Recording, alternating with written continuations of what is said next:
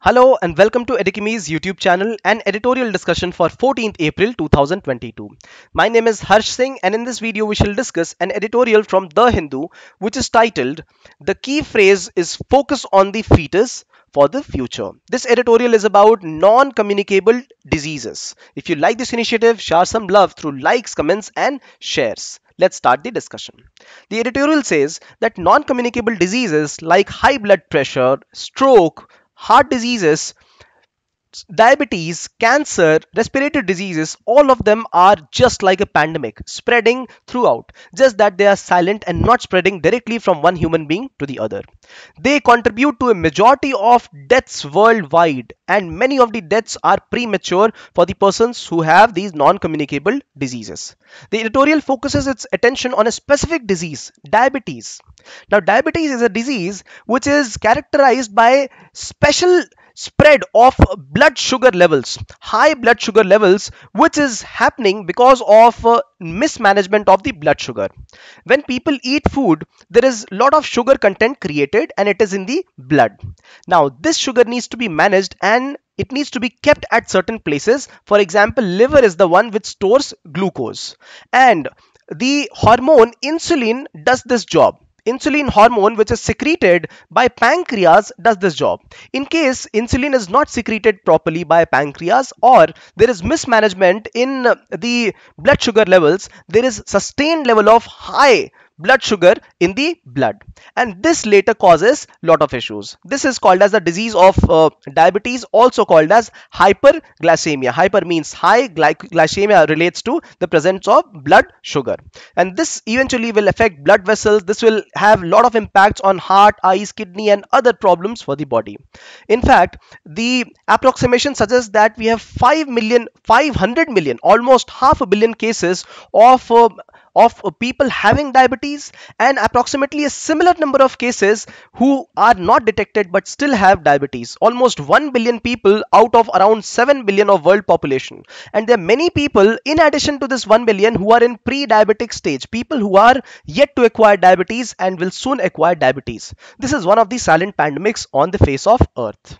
Now, the causes of diabetes, one of the very natural causes are aging population. With age, the regulatory functions of pancreas that doesn't happen properly, the secretion of insulin does not happen properly, urbanization leading to different kind of lifestyle changes and eating habits, nutrition habits, genetic predisposition, that means some genes which are leading to some issues in blood sugar, some issues in release of insulin. Those could be other causes. Amongst them is one cause which is not very popular, that is gestational fetal origins of the disease. In fact, many theories say that many of the diseases that humans have origins in the fetus itself. It is transmitted from the mother to the child.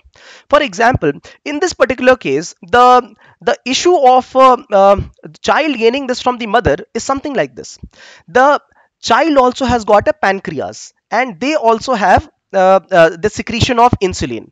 In case the mother is going through a level of a high blood sugar, this results in the child gaining high levels of blood sugar. In this case, the child will have reactive tendencies where insulin secreted by the child will be high.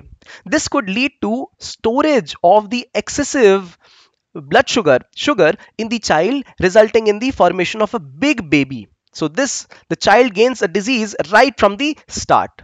Not only that, this is kind of an adverse programming where if the child is susceptible to any adverse situations, they will automatically start releasing insulin, and this will lead to many issues. For example, sustained levels of high caloric food intake, lesser physical activity. All of this will eventually lead to diabetes for the child as well later on, right? So the proper way to turn around an issue like this is that the female who is in her pregnancy must go through diabetes test, right? And after test, she must take medication to control her blood sugar levels. This is the reason that government has initiated a day called as National Gestational Diabetes Mellitus Awareness Day on 10th of March.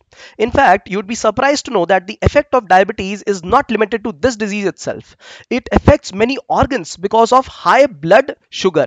If the sugar level in blood is high, it will start affecting blood vessels and many organs related. For example, heart, brain, all the other organs. It also leads to obesity. You know why? It is because when there is high level of blood sugar, it also relates to the presence of bad cholesterol in the body. If there is bad cholesterol, the deposition of fat will be at various different parts of the body rather than getting stored in the liver, and this later causes hypertension, which is also called as high blood pressure. Heart diseases will be another result because heart will be sustained to high blood pressure. There will be issues in the eye and other organs. Imagine the kind of impact this silent pandemic has. So therefore, one must be aware about the lifestyle changes that are required, the gestational impact of a disease like this, and what are the ways out. All right. Now, if you like this initiative, share some love through likes, comments, and shares. And all I would like you to do is type out 5 diseases that related to contemporary lifestyle and 4 simple ways to overcome them. Exercise your mind and a little of your thumbs, and you will be right there. If you have any doubts, post them in the comment section and we will ensure to get back. Like this initiative if you like this enough. Thank you for watching.